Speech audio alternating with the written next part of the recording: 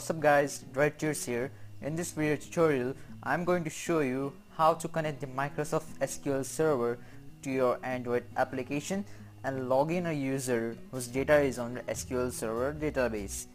The SQL Server Database can be on a local machine or can be online. I will try to show you the both scenarios for the SQL Server connectivity. Okay then, let's go. I have already created the project today. I will just explain it now how I created it. Besides from everything, I have first created a main activity containing the login form. Let me show you its XML file. On the top of the display, I have created a progress bar followed by an image view, two edit textures and a button in a relative layout. It's just a simple layout. Now I have created a connection class Java file which has code to connect this application to SQL Server Database. Let me show you. Firstly, I have imported these three SQL namespaces. You must have to import it.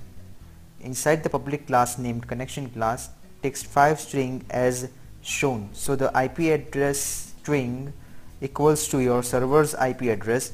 Keep the class's string the same as given. The database string would be your database name, the username string would be your database username, and the password string would be your database password.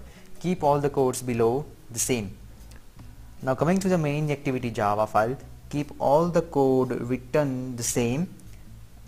Here in this project, the main focus is on the connection class file, and if you are using a local SQL database, just give your IP addresses and keep both the Android mobile and your PC in the same network.